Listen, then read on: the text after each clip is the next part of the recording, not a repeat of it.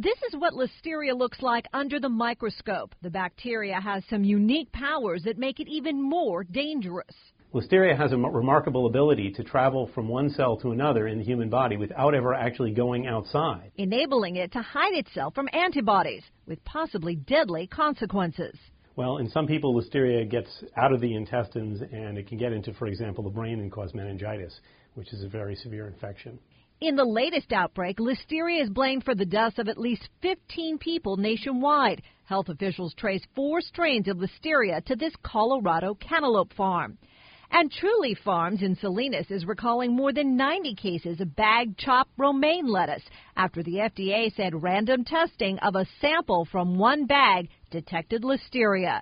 Experts say the bacteria occurs naturally in our environment, found in soil and water. So how do you protect your family when the produce leaves the farm headed to your fork?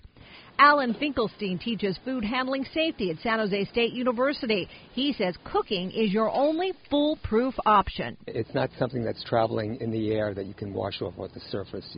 It's in the water supply, it's in the earth, and it comes through, and it's impossible to get rid of except by cooking.